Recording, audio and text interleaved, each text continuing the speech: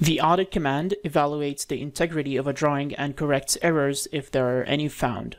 Here's how it works. There are two ways to use the audit command. First is by typing in the command line AUDIT, audit, and then select yes.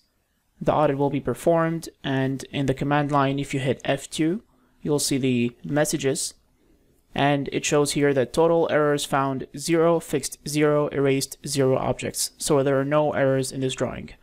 Another way to use this is by going to the AutoCAD main menu by clicking the A icon in the top left, select Drawing Utilities, select Audit, and then hit Y for yes, and the audit will be performed.